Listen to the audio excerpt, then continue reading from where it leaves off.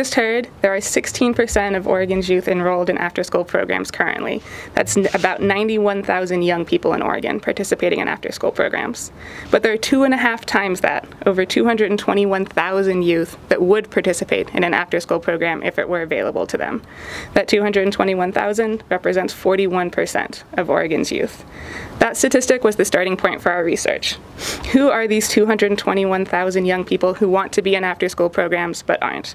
Where are they, and what is preventing them from participating in after-school? And what can we as a state do to give them better access to after-school programs? To answer those questions, we assembled a data design team of researchers, program providers, stakeholders, and government agencies to help us investigate.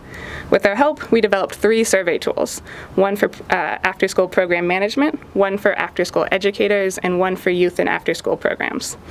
We distributed the management survey around the state via a stratified convenience sampling method, and we distributed the educator and youth surveys to a smaller subset of programs.